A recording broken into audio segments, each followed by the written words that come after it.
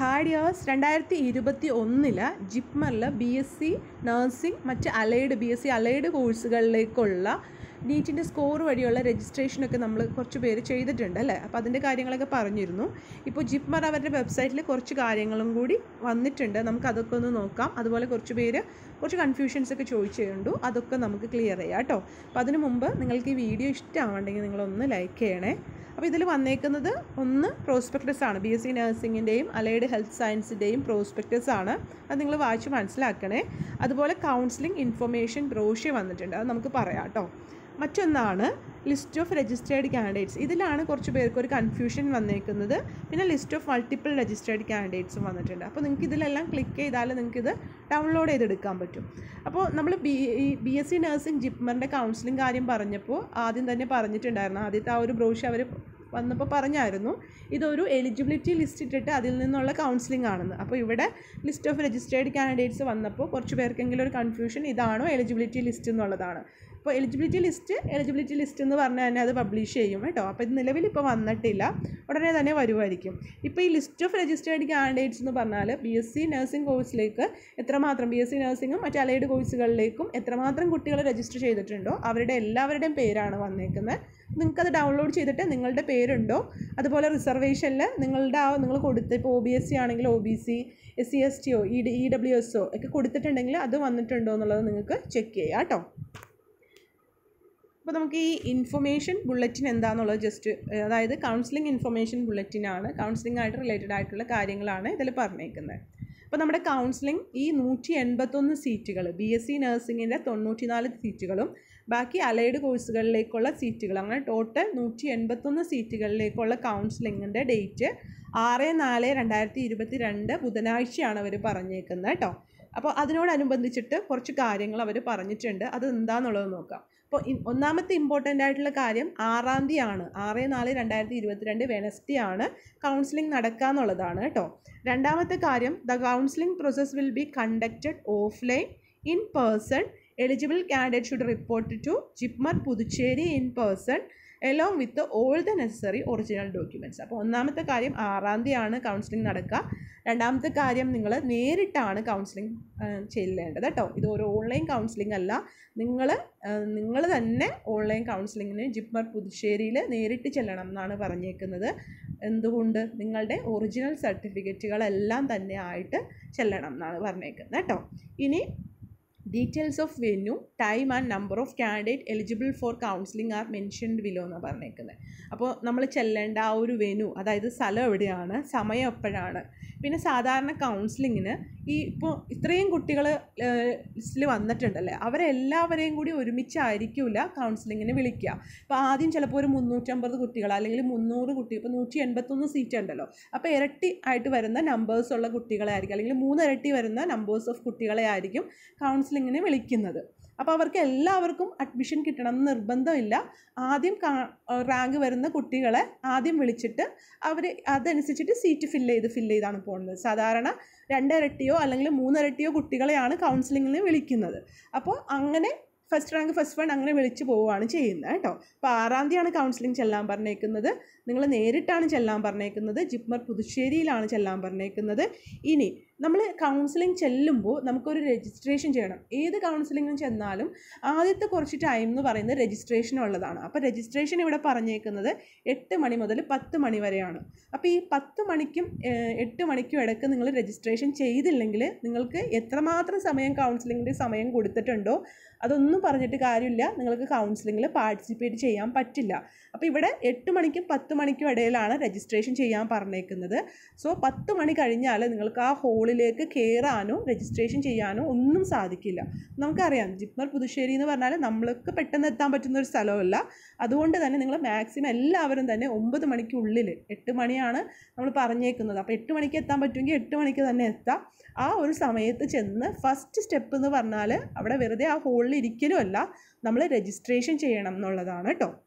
പക്ഷേ ഇപ്പോൾ നമ്മൾ ആദ്യം രജിസ്ട്രേഷൻ ചെയ്തെന്ന് പറഞ്ഞിട്ട് നമ്മൾ ആദ്യം തന്നെ നമുക്ക് സീറ്റ് തരുകയില്ല. ഈ 10 മണിക്കുള്ളിൽ വന്ന് രജിസ്ട്രേഷൻ ചെയ്യുന്നവരുടെ ലിസ്റ്റിൽ നിന്ന് ഈ ഒരു റാങ്ക് അനുസരിച്ചിട്ട് വിളിച്ചിട്ടാണ് നമ്മൾക്ക് അഡ്മിഷൻ അവിടെ തരിക. അഡ്മിഷൻ്റെ സമയത്ത് നമ്മളുടെ സർട്ടിഫിക്കറ്റ് വെരിഫിക്കേഷൻ ചെയ്യും. സർട്ടിഫിക്കറ്റ് ഉള്ളതൊക്കെ കറക്റ്റ് ആണെന്ന് നോക്കും, പറഞ്ഞിരിക്കുന്ന ഫോർമാറ്റിലാണെന്ന് നോക്കും. അതൊക്കെ ചെയ്തിട്ട് ഫീസൊക്കെ അടച്ചതിന് ശേഷമാണ് നമ്മളുടെ ഫിസിക്കൽ വെരിഫിക്കേഷനും സർട്ടിഫിക്കറ്റ് വെരിഫിക്കേഷനൊക്കെ കഴിഞ്ഞ് ഫീസൊക്കെ അടച്ചതിന് ശേഷം മാത്രമാണ് നമ്മുടെ അഡ്മിഷൻ അവിടെ കംപ്ലീറ്റ് ആവുള്ളൂ. അപ്പോൾ ഇവിടെ ശ്രദ്ധിക്കാനുള്ള ഒരു കാര്യം, നിങ്ങൾ 10 മണിക്ക് മുമ്പ് നിങ്ങൾ ആ ഹോളിൽ കയറി. ഇപ്പോൾ ഇവിടെ വെന്യൂ പറഞ്ഞേക്കുന്നത് doctor APJ Abdul Kalam JIPMER auditorium, JIPMER പുതുച്ചേരിയിലാണ്.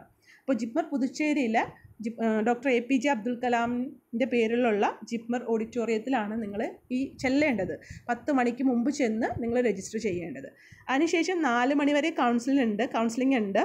പക്ഷേ candidate should be seated inside the counselling hall at 3:30 PM. നിങ്ങൾ 3:30 വരെയും ആ ഒരു കൗൺസിലിംഗ് ഹാളിൽ ഉണ്ടായിരിക്കണം കേട്ടോ. പക്ഷേ 10 മണിക്ക് മുമ്പ് നിങ്ങൾ ചെന്ന് രജിസ്ട്രേഷൻ ചെയ്യണം. അത് ക്ലിയർ ആയല്ലോ അല്ലേ? ഇനി the list of candidate registered for the counselling to BSc nursing is mention in Annex 1. അതായത് നേരത്തെ നമ്മൾ Annex 1 കണ്ടില്ലേ, എത്ര കുട്ടികൾ രജിസ്റ്റർ ചെയ്തിട്ടുണ്ടെന്ന്. അപ്പോൾ ആ ഒരു ലിസ്റ്റ് അതിൽ നിങ്ങൾക്ക് കാണാൻ സാധിക്കുമെന്നാണ് പറഞ്ഞേക്കുന്നത് കേട്ടോ. The counseling for BSc nursing seat is based on roster point allocation method. Refer Annex 1 അതായത് Annex 2. അതായത് Annex 2 എന്ന് പറഞ്ഞിട്ട് ഇവിടെ ഉണ്ടോ? ഓക്കെ, ഇവിടെ താഴെ കൊടുത്തിട്ടുണ്ട് Annex 2 റോസ്റ്റർ പോയിൻറ്റ്സ്. അപ്പോൾ ഈ ഒരു റോസ്റ്റർ പോയിൻറ്റ്സിൻ്റെ ബേസിസിലാണ് റാങ്ക് തയ്യാറാക്കുന്നത്. അതായത് ഞാൻ പറഞ്ഞല്ലോ, നമ്മൾ രജിസ്റ്റർ ചെയ്താലും ആദ്യം വിളിക്കുന്നത് ആദ്യ റാങ്കുകാരനെ ആയിരിക്കുന്നത്. അപ്പോൾ ആ ഒരു റാങ്കിൻ്റെ ബേസ് എന്ന് പറയുന്നത് ഇവിടെ കൊടുത്തേക്കുന്ന ആ ഒരു റോസ്റ്റർ പോയിൻറ്റ്സ് ആണ്. അപ്പോൾ ആ ഒരു റോസ്റ്റർ പോയിൻറ്റ്സിൻ്റെ ഇതിലാണ് നമ്മൾ ഈ അലൊക്കേഷൻ ചെയ്യുന്നത്, സീറ്റ് അലൊക്കേറ്റ് ചെയ്ത് നമുക്ക് കിട്ടുന്നത് കേട്ടോ. It is essential that the candidate has to appear in person for the counselling. Representation of candidate by, അതായത് നമ്മളല്ലാതെ വേറൊരാളെ നമുക്ക് റെപ്രസെൻ്റ് ആയിട്ട് അവിടെ ഇൻ പേഴ്സൺ ആയിട്ട് കൊണ്ടുവരാൻ പറ്റില്ല. നമ്മൾ തന്നെ അവിടെ ഈ ഒരു കൗൺസിലിങ്ങിൽ ഹാജരാവണം എന്നാണ് പറഞ്ഞേക്കുന്നത് കേട്ടോ.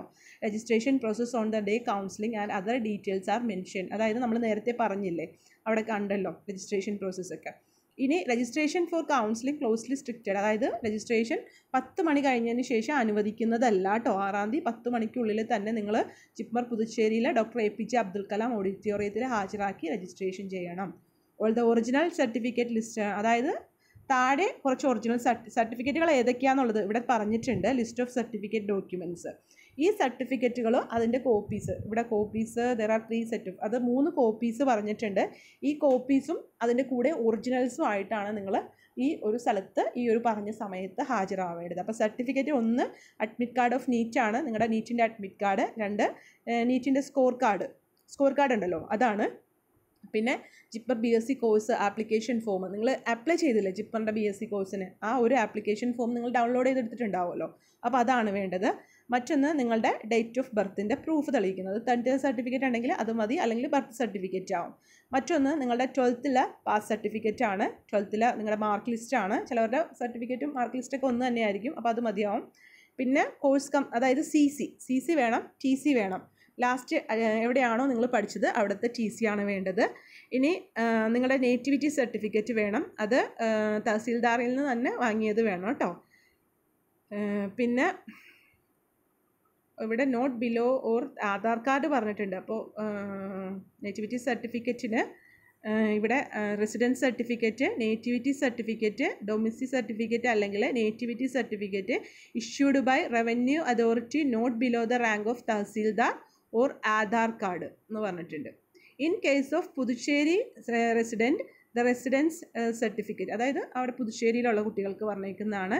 പിന്നെ നമ്മൾ കമ്മ്യൂണിറ്റി സർട്ടിഫിക്കറ്റ്, ഏതെങ്കിലും റിസർവേഷൻ അവിടെ OBC-ന്നോ SC/ST-ന്നോ EWS-ന്നോ പറഞ്ഞിട്ടുണ്ടെങ്കിൽ അതിൻ്റെ സർട്ടിഫിക്കറ്റ് ആ ഒരു നേരത്തെ പറഞ്ഞ ഫോർമാറ്റിലായിരിക്കണം കേട്ടോ. തഹസീൽദാറിൻ്റെ കയ്യിൽ നിന്ന് വാങ്ങിയതായിരിക്കണം, നേരത്തെ പറഞ്ഞിരിക്കുന്ന ഫോർമാറ്റിലായിരിക്കണം. ഇപ്പോൾ ഇവിടെ നിങ്ങളിപ്പോൾ ഒരു റിസർവേഷൻ പറഞ്ഞിട്ടുണ്ട്, നിങ്ങൾ OBC എന്നുള്ളൊരു റിസർവേഷൻ പറഞ്ഞിട്ടുണ്ട്, അല്ലെങ്കിൽ SC/ST എന്നുള്ള റിസർവേഷൻ പറഞ്ഞിട്ടുണ്ട്. പക്ഷെ നിങ്ങളിവിടെ സർട്ടിഫിക്കറ്റ് ഹാജരാക്കുന്നതിൽ നിങ്ങൾ പരാജയപ്പെട്ടാൽ നിങ്ങളെ പിന്നെ അവിടെ പരിഗണിക്കുക ജനറൽ ആയിട്ടായിരിക്കും. നിങ്ങൾക്ക് ഇവിടെ സർട്ടിഫിക്കറ്റ് ഒന്നും ഹാജരാക്കാൻ പറ്റിയില്ലെങ്കിൽ നിങ്ങളത് ആ ഒരു റിസർവേഷൻ കാറ്റഗറി നിങ്ങളുടെ ക്യാൻസലാവും. പക്ഷേ നിങ്ങൾക്ക് വേണമെങ്കിൽ UR ആയിട്ട് പരിഗണിക്കാം. അൺറിസർവ്ഡ് കാറ്റഗറിയിൽ നിങ്ങളെ പരിഗണിക്കാനുള്ള ചാൻസ് ഉണ്ട്. നമുക്കതിൽ പറഞ്ഞിട്ടുണ്ടോ എന്ന് ജസ്റ്റ് നോക്കാം കേട്ടോ. സാധാരണ നോർമൽ കൗൺസിലിങ്ങിലെല്ലാം തന്നെ അങ്ങനെയുണ്ട്. BSc ഇവരുടെ ഇത് പുതിയ കൗൺസിലിംഗ് ആയതുകൊണ്ട് നമുക്കത് ബ്രോഷറിൽ പറഞ്ഞിട്ടുണ്ടോ എന്നുള്ളത് ജസ്റ്റ് നോക്കാം കേട്ടോ. ഇനി അപ്പോൾ നിങ്ങൾ റിസർവേഷൻ പറഞ്ഞിട്ടുണ്ടെങ്കിൽ റിസർവേഷൻ പറഞ്ഞിരിക്കുന്ന ഫോർമാറ്റ് തഹസിൽദാറിൻ്റെ കയ്യിൽ നിന്ന് വാങ്ങിയത് തന്നെ ആയിരിക്കണം കേട്ടോ. അല്ലെങ്കിൽ അവിടെ ആ ഒരു EWS റിസർവേഷൻ അല്ലെങ്കിൽ OBC റിസർവേഷനുള്ള റിസർവേഷൻ ക്യാൻസൽ ആവുന്നുള്ളൂ. നിങ്ങൾക്ക് UR ആയിട്ട് സാധാരണ പരിഗണിക്കാറുണ്ട് കേട്ടോ. ഇനി in case of Puthussery residence okay medical certificate, അതായത് OPH കാൻഡിഡേറ്റ്സ് ആണെങ്കിൽ അവരുടെ മെഡിക്കൽ സർട്ടിഫിക്കറ്റ്, പിന്നെ നമ്മുടെ COVID-19 വാക്സിനേഷൻ സർട്ടിഫിക്കറ്റ് ചോദിക്കുന്നുണ്ട്. അപ്പോൾ അത് നിങ്ങൾ അതൊരു പ്രിൻ്റ് ഔട്ട് എടുത്തേക്കാം കേട്ടോ വാക്സിനേഷൻ സർട്ടിഫിക്കറ്റിൻ്റെ. പിന്നെ ഇനി നിങ്ങളുടെ പാസ്പോർട്ട് സൈസ് ഫോട്ടോ 6 എണ്ണം ചോദിക്കുന്നുണ്ട്. ഇവിടെ 3 സെറ്റ് ഫോട്ടോ കോപ്പീസ് ചോദിക്കുന്നുണ്ട്. ഇത് നിങ്ങളെ ഈ ഫോട്ടോ കോപ്പീസ് നിങ്ങൾ ഒരു 6 എണ്ണം എടുക്കണം. അതിൽ 3 എണ്ണം നിങ്ങൾ ഗസറ്റഡ് ഓഫീസറെ കൊണ്ട് അറ്റസ്റ്റ് ചെയ്യിക്കണം. കാരണം ഇവർ ഗസറ്റഡ് ഓഫീസറെ കൊണ്ട് അറ്റസ്റ്റ് ചെയ്യിച്ചതെന്ന് പറയുന്നില്ലെങ്കിൽ കൂടി ഇനി ആ സമയത്ത് ഗസറ്റഡ് ഓഫീസർ അറ്റസ്റ്റ് ചെയ്തണമെന്ന് പറഞ്ഞാൽ നിങ്ങൾക്ക് ബുദ്ധിമുട്ടാവും. സോ നിങ്ങൾ +2 പഠിച്ച ഗവൺമെൻറ് സ്കൂളിലാണെങ്കിൽ അവിടുത്തെ ആ +2 ഹെഡ് ഓഫ് ദി ഇൻസ്റ്റിറ്റ്യൂട്ട് ഉണ്ടല്ലോ അദ്ദേഹത്തിനെ കൊണ്ട് സൈൻ ചെയ്യിക്കുക. അല്ലെങ്കിൽ ഈ എന്താ പറയുക വെറ്റിനറി ഡോക്ടേഴ്സ് ഉണ്ടല്ലോ, ഗവൺമെൻറ് വെറ്റിനറി ഡോക്ടേഴ്സ്, അവരൊക്കെ നിങ്ങൾക്ക് നോക്കിയാൽ മതി ഗസറ്റഡ് ഓഫീസർ ആരാന്നുള്ളത് ജസ്റ്റ് ഒന്ന് ഗൂഗിൾ ചെയ്ത് കൊടുത്താൽ മതി. അപ്പോൾ അവരെ കൊണ്ട് ആരൊക്കെ ഉണ്ടെങ്കിലും നിങ്ങൾ 3 കോപ്പീസ് നിങ്ങൾ അറ്റസ്റ്റ് ചെയ്തതും 3 കോപ്പീസ് അറ്റസ്റ്റ് അല്ലാത്തതും വെച്ചോളൂ. അപ്പോൾ നിങ്ങൾക്കത് 3 or 4 ഒക്കെ എടുത്തോ, കുഴപ്പമൊന്നുമില്ല കേട്ടോ. കൂടുതലായിട്ട് വന്നാൽ കുഴപ്പമില്ല, കുറഞ്ഞു പോയാലാണ് പ്രശ്നം. സോ അങ്ങനെ നിങ്ങളൊന്ന് ശ്രദ്ധിച്ചേക്കണേ. ഫോട്ടോ കോപ്പീസ് 3 അറ്റസ്റ്റ് ചെയ്തതും 3 അറ്റസ്റ്റ് ചെയ്യാത്തതും എടുക്കുക. ചിലപ്പോൾ ഇനി അങ്ങനെ അറ്റസ്റ്റ് ചെയ്യണം എന്ന് അവർ എടുത്ത് പറഞ്ഞിട്ടില്ല, പക്ഷെ അത് ചിലപ്പോൾ അവർ അറ്റസ്റ്റ് ചെയ്തത് ചോദിക്കാം കേട്ടോ. സോ അത് നിങ്ങൾ കയ്യിൽ കരുതിക്കോ കേട്ടോ. പിന്നെ certificate R ലാംഗ്വേജ്ഡ് other than English, അത് നമ്മൾക്ക് പ്രശ്നം വരുന്നില്ല. നമ്മുടെ സർട്ടിഫിക്കറ്റുകളെല്ലാം തന്നെ ഇംഗ്ലീഷിലാണ്. ഇപ്പോൾ തമിഴ്നാട് പോലുള്ള സ്റ്റേറ്റുകളിൽ ചില സർട്ടിഫിക്കറ്റൊക്കെ അവർ തമിഴിലാണ്. അപ്പോൾ അങ്ങനെയുള്ളവർക്ക് ട്രാൻസ്ലേഷൻ ഓഫ് ദ സർട്ടിഫിക്കറ്റ് അത് നമുക്ക് വരുന്നില്ല, അതുകൊണ്ട് കൂടുതൽ പറയണ്ടല്ലോ അല്ലേ. ഇനി counselling പ്രൊസീജിയറാണ്. After the enclose of registration candidate will called based on the roster points. പറഞ്ഞല്ലോ നമ്മളവിടെ രജിസ്റ്റർ ചെയ്താലും നമ്മളെ വിളിക്കുക നമ്മളുടെ ആ ഒരു റോസ്റ്റർ പോയിൻറ്റ്സിൻ്റെ, അതായത് റാങ്കിൻ്റെ ബേസിസിലായിരിക്കും. അതനുസരിച്ച് വേക്കൻസി ഫില്ല് ചെയ്ത് പോകും. അപ്പോൾ 1ാമത്തെ റാങ്കുകാരന് ഇല്ലെങ്കിൽ 2ാമത്തെ റാങ്കുകാരനെ വിളിക്കും, 2ാമത്തെ റാങ്കുകാരനെ അലോട്ട് ചെയ്യും. മനസ്സിലായോ? അത് ഓരോ റിസർവേഷൻ കാറ്റഗറിയിലും UR കാറ്റഗറിയിലും അനുസരിച്ചിട്ട് അഡ്മിഷൻ നമുക്ക് ലഭിക്കും കേട്ടോ, റാങ്കും അനുസരിച്ചിട്ട്. After the allocation of seat on the day counselling, medical examination and subsequently admission of fee payment would be done the next day. Okay, നിങ്ങളിപ്പോൾ 6-ാം തീയതി നിങ്ങൾക്ക് അവിടെ കൗൺസിലിംഗ് നടത്തിയാലും നിങ്ങൾക്ക് ഫീസ് അടയ്ക്കേണ്ട ദിവസം പിറ്റേ ദിവസമാണ് കേട്ടോ, 7-ാം തീയതിയാണ് കേട്ടോ. Medical എക്സാമിനേഷനും subsequent admission of fee payment നടക്കേണ്ടത് 7-ാം തീയതിയാണ്. അത് നിങ്ങൾ ഇമ്പോർട്ടൻ്റ് ആയിട്ട് ശ്രദ്ധിക്കണേ. സോ നിങ്ങൾ അവിടുത്തെ അക്കോമഡേഷൻ കാര്യങ്ങളൊക്കെ നിങ്ങൾ ശ്രദ്ധിക്കണം. ഓക്കെ, അത് നമ്മുടെ JIPMER തന്നെ പറയുന്നുണ്ട് കേട്ടോ. Okay, candidates are hence advice to make A necessary arrangement for their accommodation for these days കേട്ടോ. അപ്പോൾ നിങ്ങൾ 6-ാം തീയതി ചെന്നാലും നിങ്ങൾക്ക് 6-ാം തീയതി അവിടെ സ്റ്റേ ചെയ്യേണ്ട വരും. മനസ്സിലായോ? കാരണം 7-ാം തീയതി നിങ്ങൾക്ക് ഫീസ് അടച്ചും മെഡിക്കൽ വെരിഫിക്കേഷന് വേണ്ടി അവിടെ ഹാജരാവണം അഡ്മിഷൻ കിട്ടിയവർക്ക്. സോ നിങ്ങൾ 7-ാം തീയതിക്കും കൂടിയുള്ള അക്കോമഡേഷനൊക്കെ നിങ്ങൾ റെഡിയാക്കണേ. ഇനി നിങ്ങൾ ക്ലാസ് തുടങ്ങുന്നത് 11-ാം തീയതിയാണ്. 11/4/2022 ക്ലാസ് തുടങ്ങുന്നത്. പിന്നെ നിങ്ങളുടെ ഫീസ് നിങ്ങൾക്ക് അറിയാം, 11,410 രൂപയാണ് ഫീസ്. ആ ഫീസും കൂടി അടച്ചാലാണ് നമ്മുടെ അഡ്മിഷൻ കംപ്ലീറ്റ് ആവുള്ളൂ കേട്ടോ. നമ്മൾ എത്ര സർട്ടിഫിക്കറ്റ് കാണിച്ചു, എത്ര റാങ്കുകാരനാണെന്നൊന്നും പറഞ്ഞിട്ട് കാര്യമില്ല. നിങ്ങൾ പറയുന്ന ഡേറ്റിൽ ആ ഫീസും കൂടി അടച്ചാലാണ് നമ്മുടെ അഡ്മിഷൻ കംപ്ലീറ്റ് ആവുള്ളൂ. സോ നമ്മുടെ ഫീ പേയ്മെൻറ്റ് 11,410 രൂപയാണ് ഫീസ് എന്ന് പറയുന്നത് കേട്ടോ.